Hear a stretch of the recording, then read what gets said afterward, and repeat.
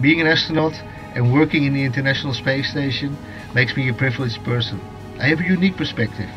I see the planet from 400 kilometers above and I go around in 1.5 hours.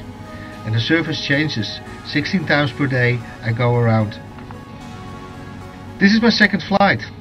During my first flight I was very impressed by our planet because of its beauty, but also because it's so fragile. Especially the atmosphere impressed me. It's so thin. All the life is taking place in 10 kilometers of air and 10 kilometers of ocean. That's it. Seemingly huge on the ground, and you cannot count the trees. But from space they're small.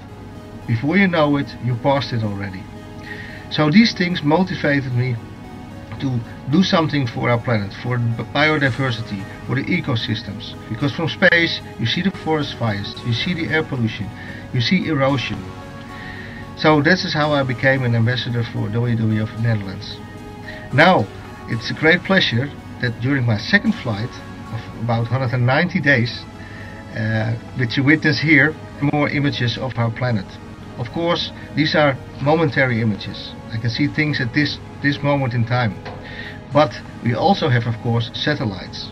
And the European Space Agency, ESA, is doing a lot of research and checking the health of our planet with all kinds of flight statistics. There we can see how our planet is changing over the years, where and why.